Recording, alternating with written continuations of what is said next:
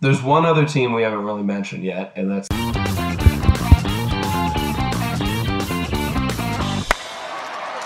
Hello and welcome to Blue Jays Today, where we always have something to say about the Blue Jays. I'm your host, Adam Peddle. And I'm your host, Nicholas Playlog, and today we're going to chat about our way, and I preface this by saying way too early predictions for some of the top tier teams that we think have World Series hopes coming in to 2021. Before we break that whole thing down, though, please make sure to check us out on all of our platforms and subscribe and comment and Patreon and subscribe. Do it all. Patreon and subscribe. Yes, okay. Yes, please. So let's talk about who we think are some of the top tier teams, who we think have World Series hopes in the coming season. I'm going to start this off with an easy one, talking about the Dodgers. It's a no-brainer. I'm sure that they're right up there for you. Yeah. They literally just won. It was like,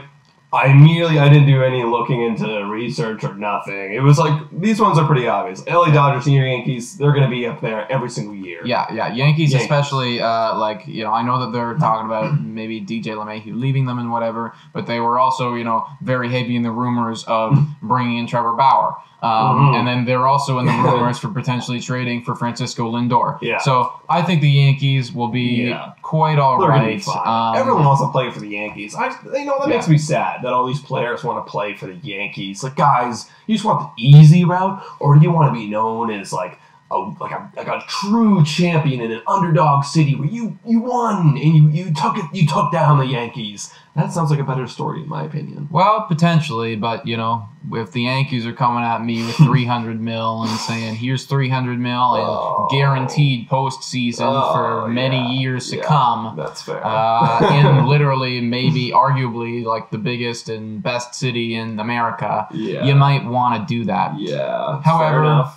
They will 1,000% be right up there contending for a World Series again with the Dodgers. Those two are always, they seem to be locks. Now, I want to ask you, because I talked before with you about this, like, I kind of split them up in different categories. So this category, which includes Dodgers and Yankees for me, are called my World Series contenders. I wouldn't be surprised to see them in the World Series. Now, who else do you have as you wouldn't top tier? Yeah, top tier. Yeah, so I was looking for, because I know you told me yours yesterday or whenever, and I so desperately wanted to find some sort of difference in my top tier and your top tier. But I didn't necessarily do it. I thought the Braves, I thought the White Sox, I thought the Rays, and I thought the Padres all belong in that same conversation with the Yankees and the Dodgers. If we were to, go through and number these teams, Dodgers for me are at number 1. It's not entirely sure where all the other guys are, but I think that all, the White Sox, the Braves, the Padres, the Rays, they all have great shots at going for that World Series next year. Braves have been trying for a while. Rays clearly showed it this year that they're legit. Yeah, well, Rays, you always think, and you go, who bats on that team? And, now we have an answer with that one kid who just showed... Randy. Yeah, literally showed up in the postseason. So he's obviously going to be a big name for them moving forward. And you had Lau coming off a nice year, and if Meadows could step back up again, then they're going to be pretty filthy. And I think the White Sox kind of fell under expectation this last year. I think they definitely should deserve to be a lot higher. They came into that final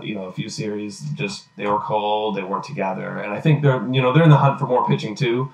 So I wouldn't be surprised. And they're apparently in the hunt for George Springer, too. I would say that the White Sox are probably, right at the bottom of that tier, just because, I'd say that their pitching is probably weaker than, everyone else on this list, maybe.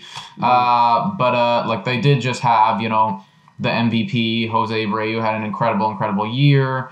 Tim Anderson had an incredible year. It looks like Jimenez and it looks like Robert are going to be studs for them moving forward. Their lineup's going to be great, and I think that maybe one extra pitcher and they're going to be right there. Oh, they're going to be back. I absolutely believe so. And now I have, there's kind of like that. How many tiers do you have? You have 3 tiers? Or? I kind of did like top tier, then the next level, and then the third tier hopefuls. Okay. This is for going to the World Series, right? Yeah, and like these top tiers that we just said, I think that the way that I want to phrase this is if they don't necessarily make a deep postseason run, then their season should be looked at as a disappointment. Yeah. If I was a fan of any of these guys, I would be wanting them to make semifinals sort of thing, or I would kind of be disappointed. Obviously, not all of them can make semifinals because there are 6 of them, but that's where their hopes need to lie. Yeah. So now for tier 2, I got tier 2 here. My tier 2 is it's kind of like those guys that have always been there, but you just kind of you could expect them to see, World Series. Oh, okay, yeah, that makes sense. But it's you also, if they didn't make it, no one would be talking about it. Yeah, we failed yet again. And for me, that would be the Houston Astros, the Oakland Athletics, and the Cleveland Indians. I only have 3 in that tier. Okay. So what do you got? I also put the Cubs in there. The Cubs for me, this is also one of those ones they have a lot going on with contracts. They have a lot going on with potential trades happening, and they could be looked at as sellers. If they do end up doing that, if Chris Bryant ends up going, if they end up trading Rizzo, whatever, then obviously they're going to have to fall out of this tier for me. Yeah, that's why I avoided them, because they even though they won their division last year, it's just everything's kind of coming to an end soon. It's they don't get off to a good start. Yeah, look what they said. They're going to be seller. And I was also looking at the Cardinals too. It seems to me that the St. Louis Cardinals, albeit, I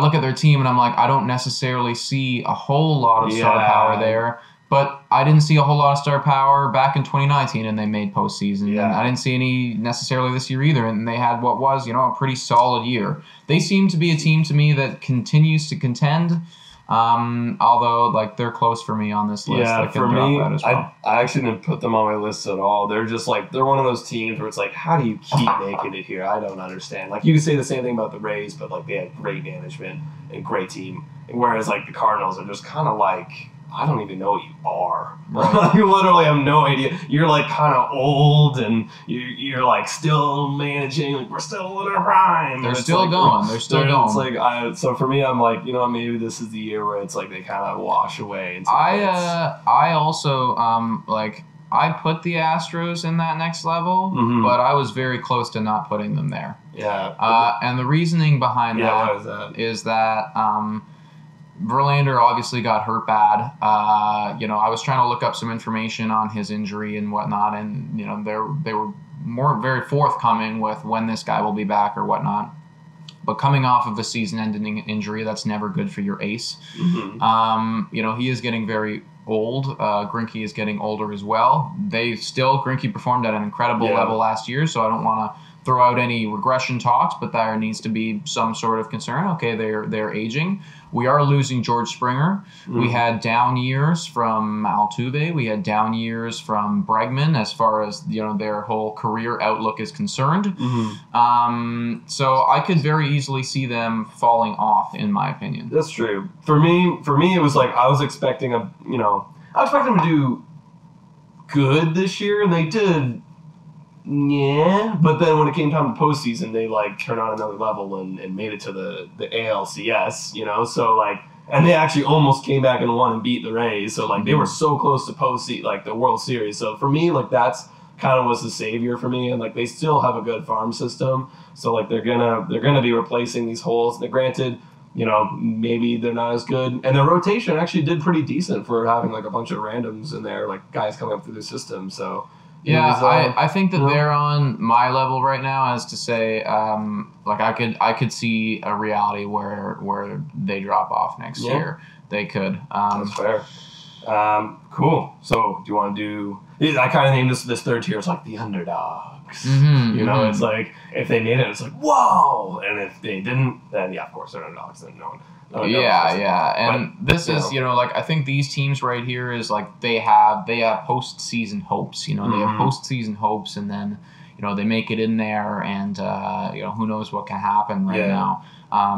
Let's start it off with I think one that I don't know if you put down, but I put down for sure. I put the Blue Jays there. Oh yeah, absolutely. Blue Jays absolutely are a big hopeful team. If we were to make the World Series, fans are going to go, yeah, I can see that, but it's also like, wow, that's exciting. It's like, they're ahead of schedule. Yeah, we are. And a lot of these teams, for me, they're missing a couple pieces. Yeah. But, if they can solve that problem, then they will be a very complete team. And I wanted to point something out, too, I wanted to compare a little bit of the Padres to the Blue Jays.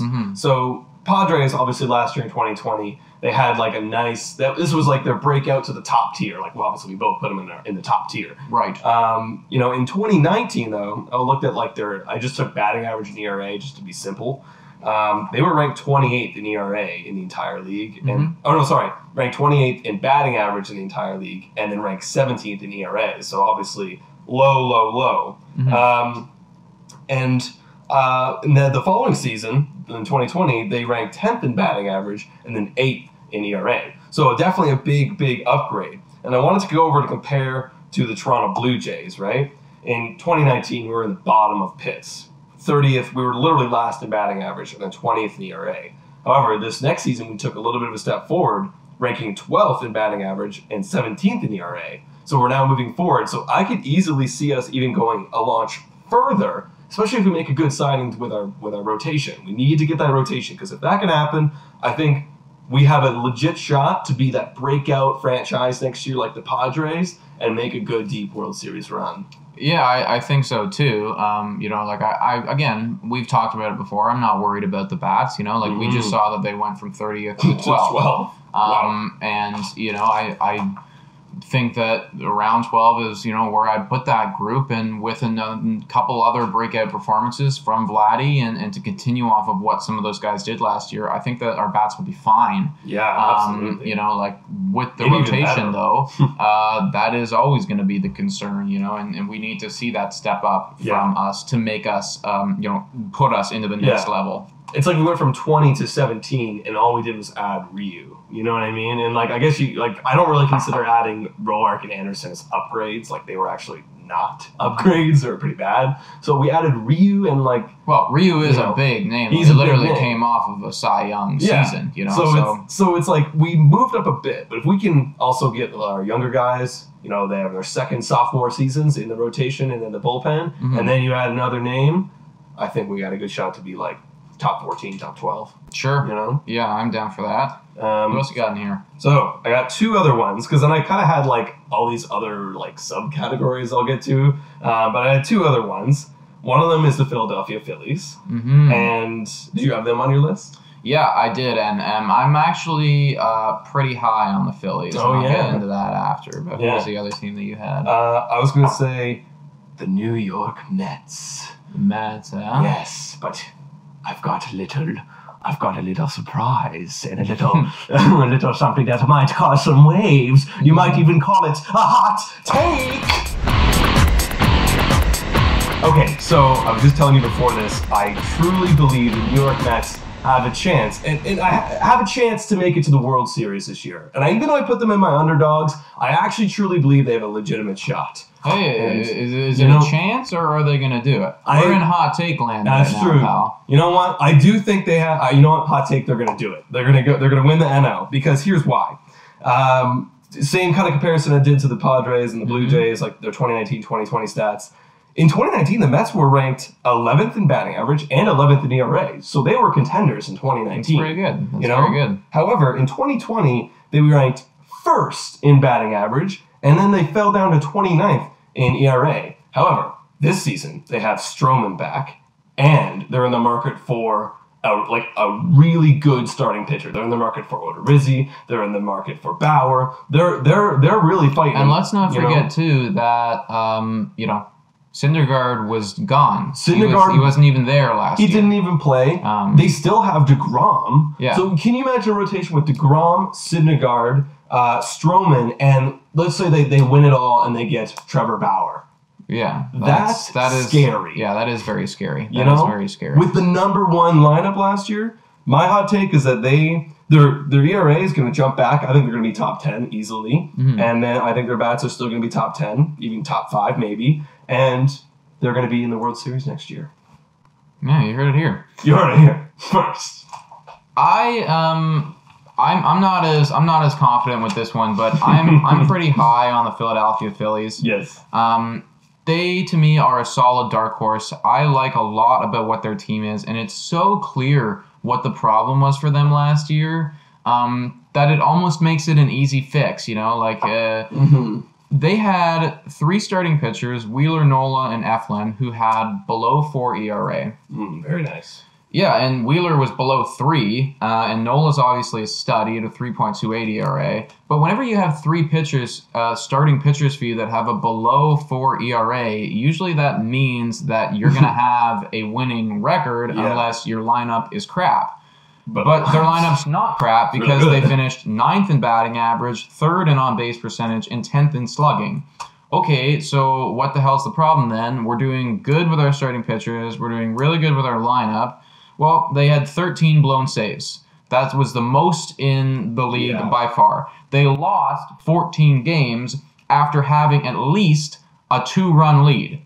So they were up by 2 runs at one point or another and then went on to lose that game because their bullpen could not deal with the problem. Their bullpen ERA was 7.06. Oh my God. That's atrocious. That's literally atrocious. They need Liam Hendricks. Yeah, and I'm saying that they're going to get him because, if I'm this management right now, I'm thinking to myself, okay, I have Bryce Harper. I got some solid people in my rotation. We went out and we bought Zach Wheeler, and that clearly paid off. Mm-hmm. We need to get a reliable closing guy who can seal out games. It's the one thing I didn't even think about, and I don't know how it's going to affect their pitching staff, but JT Realmuto, one of the best ball framers in the entire league, is not going back. Yeah, I was mildly concerned about that. I'm putting my faith in the actual starting pitchers themselves. I'm thinking that, albeit JT Realmuto obviously helped, I think that, some of these guys, Wheeler and Nola, can handle it. I also think if you're going to look at that from a batting perspective, obviously you're losing what is a really nice bat in the lineup. Mm-hmm. But we saw Alec Baum, one of their very young rookies, emerge last year in 44 games, and he hit over 300, without a problem. So I'm saying that he's going to emerge as that other big bat to help Bryce Harper, to help Andrew McCutchen, to help Rhys Hoskins. And if they can get a solid bullpen guy, then I think Philadelphia Phillies will be a very scary team, and they should figure it out. Mm-hmm. And I'm going to go off of dark horse. I totally agree with you saying that. Those guys, we've both been saying they should be winning. They should be winning more games than they are. Yeah. It's the bullpen. Yeah, it was literally the so bullpen clear for that. The other 2, I have 2 dark horses as well that might, that could. I honestly don't believe that they're going to make the World Series. I think they have a dark horse to make the playoffs. And that's the Milwaukee Brewers and the LA Angels. Because LA Angels, it's clear what their problem is too. Again, going with my whole theme of this video is batting average and ERA in 2019 and 2020. And, in 2019, 20th in batting average, 25th in ERA. And then they signed Anthony Rendon. And then they had a couple breakout guys. Oh my God, what's that one guy? I forget. There's one other guy that broke out on their team. Sorry, can't think of his name right now. But he was good. And they ranked 12th in batting average, so that jumped immediately, but they're still ranked 26th in ERA. So they're also in the market for power. Yeah. They're also in the market for all these starting pitching. Mm-hmm. They need more starting pitching, and if they can do that, I think they have a chance. A lot of people are projecting that Bauer goes to the Angels. Yeah, that would make a lot of sense. Personally, I'm how the hell do you have all this money? Yeah, seriously. You just bought Rendon. You got Trout to a monster deal. How the hell would you be able to afford Bauer? Not our team, not my problem. Yeah. That's for them to figure out. I think they're a lot of top heavy, in their home Yeah, I'm not Ohtani familiar too. with the contracts, but I don't understand how you could do that. Yeah. Yeah. But yeah, no, for sure, dude. Like they definitely need to have like I don't look at their team and I'm like, who is your ace? Like I guess Dylan Bundy. Yeah, but is he going back with the team? I think he has another year with them. He's another year. Yeah, I'm pretty sure.